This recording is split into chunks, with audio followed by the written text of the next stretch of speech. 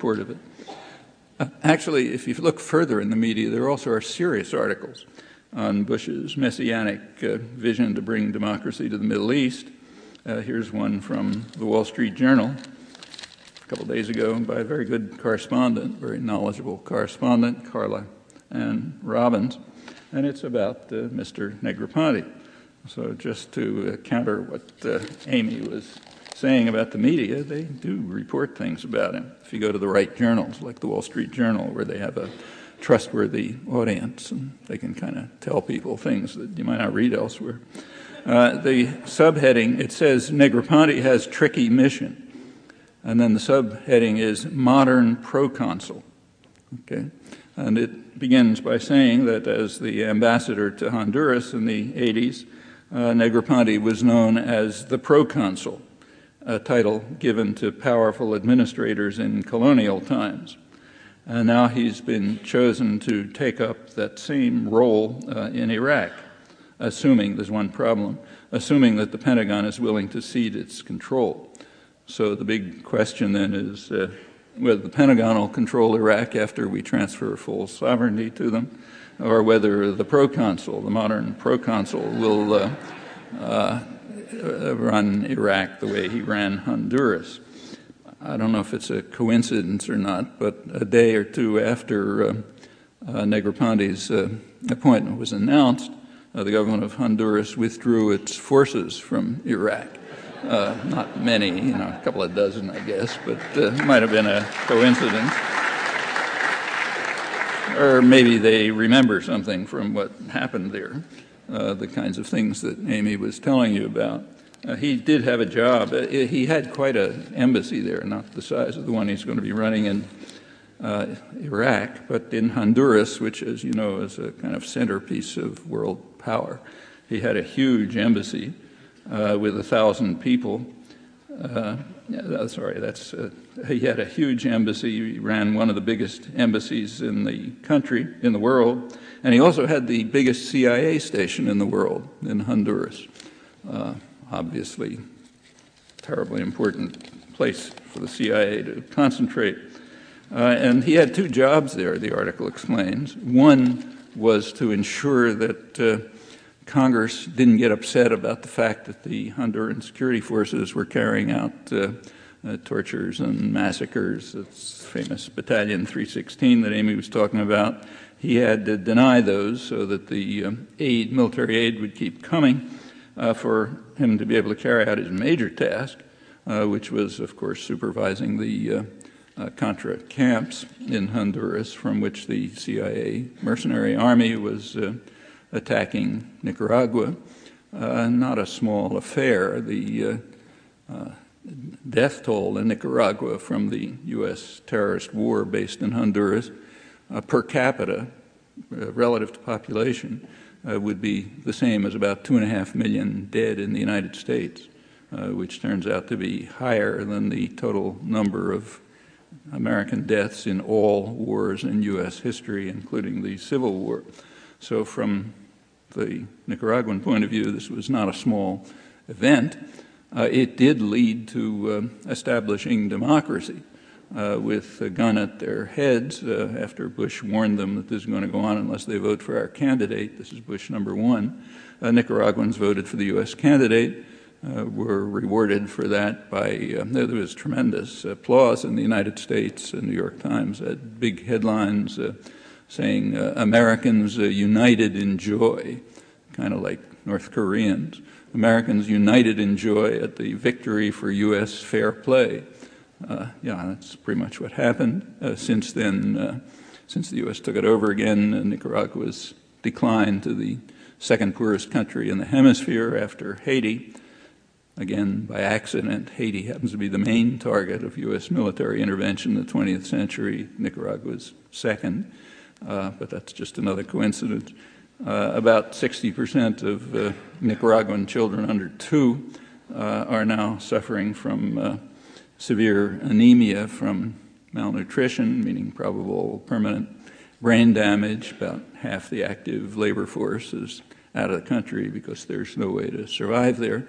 But it is regularly described in the Wall Street Journal, too, as an economic miracle where you can buy anything you want, which is true. There are 24-hour malls open for people who can afford it, and then you can buy computers and plenty of great place for retired Americans to go. They can live very cheaply in wonderful mansions and so on. But for children under 2, the prospects are permanent brain damage, and that's what we call a victory for democracy.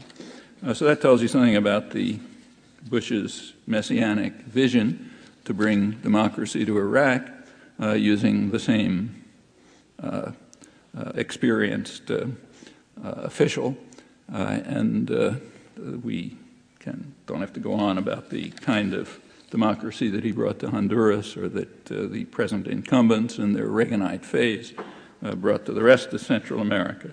But that we're supposed to forget about.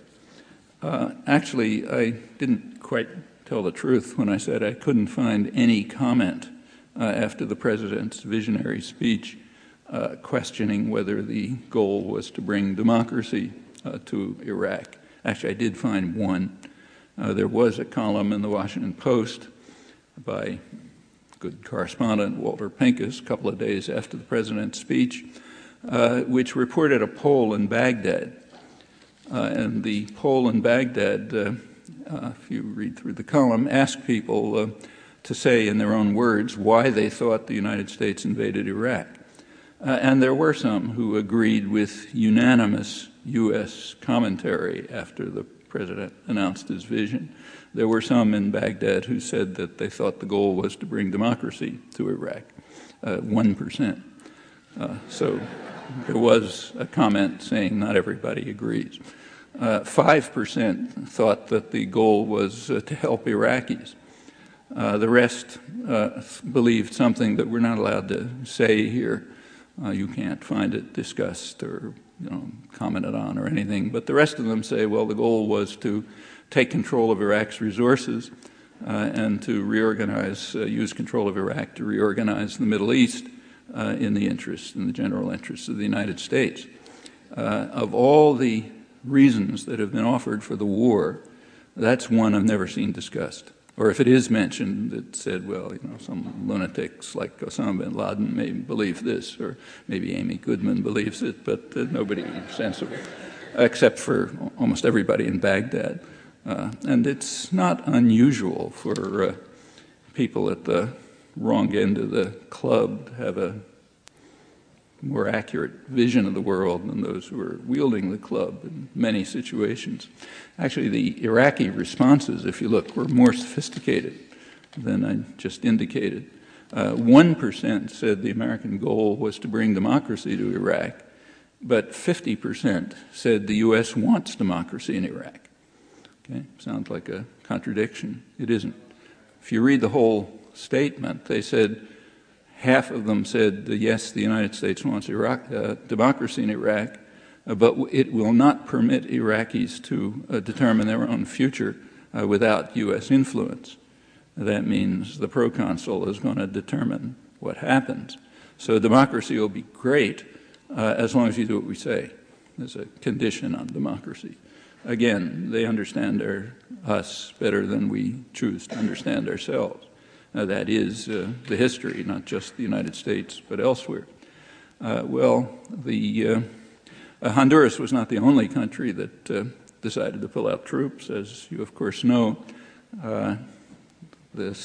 Spain had a vote in March where the population voted out the government that had gone to war over the objection of maybe 90% of the population, and was greatly praised here by those who are carrying out the messianic mission to bring democracy, was greatly praised for having demonstrated its democratic credentials by following orders from Crawford, Texas, instead of 90% of the population. That was much more general, in fact. But Spain did vote them out of office last March, and voted in a government which announced that its electoral program was that it would withdraw the troops from Iraq unless they were under UN supervision. And that led to a lot of commentary here, a lot of condemnation of the Spanish as weak and appeasing terrorism and all sorts of terrible things. One comment that I didn't notice was that the Spanish voters voted for what is pretty much the position of about 70% of Americans. Last December, in the most in-depth poll yet taken, 70% of Americans said, as in fact they'd been saying since April, that the UN ought to take the lead in civil order control in Iraq, in economic reconstruction, and in working with Iraqis to arrange a transfer of full sovereignty, which is pretty much what the Spanish voters voted for. So they voted for what 70% of Americans believe, but there's a difference between Spain and America, and it's a very important difference. One difference is that in Spain, people know what public opinion is. In the United States, very few people know what public opinion is. I mean, if you go to the right websites and, you read the studies by the University of Maryland, the Polling Institute, you can find these things out. But very few people know here. The people who answered that question and said, yeah, this is what we think, the UN ought to play the primary role in all these domains, and the U.S. ought to be part of some multilateral coalition, maybe under UN supervision. Very few of those people know that they're expressing the majority view in the United States, large majority view. A second distinction is that in Spain, you can vote on your opinions. Here you can't. Like that issue is certainly not going to come up in the campaign. The position that 70% of Americans want and that the Spanish voters voted for is not an issue in our campaign. And this is true of issue after issue, internationally, domestically, all sorts of things. So just take the major domestic issue in the United States. Pretty well agreed that the major domestic problem that the United States faces, and a serious one, is exploding healthcare costs.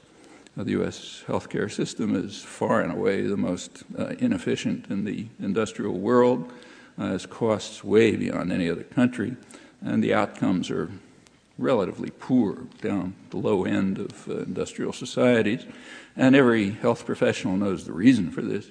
It's a privatized system, which means massive administrative costs, lots of filling out paperwork, supervision, detailed supervision over what doctors are allowed to do, huge drug costs up to maybe 10 times as high as, say, Australia. Just to give you some personal examples, we just came back from Greece, where my wife had to get some, needed some drug. It turned out the drug she got was the same one she uses here, except it was 1/3 the price. And the pharmacists and friends there told us we ought to really stock up on drugs because everything's a fraction of the price of what it is here. Same drugs, same company. They make huge profits in Greece, but they can make bigger profits here. And for all these reasons, the U.S. system is extremely inefficient. Also, just the bureaucratization. My wife had to fill a prescription from the MIT healthcare program today, in fact. I spent about an hour on the phone with the insurance company trying to get them to fill the prescription as the doctor prescribed it. It turned out that he had prescribed, I don't know, I'm kind of making up the facts, 3 pills a week or something. And the only thing they could do was either 2 pills a week or 4 pills a week. Now, that's what the rule was. So they couldn't give her the prescription. She finally got the doctor to call. He spent half an hour arguing with him over the phone. She couldn't do it, so now she's going to figure out how to cut the pills in half or something. But all of those things add up. They add up to huge expenses. And these are inherent parts of a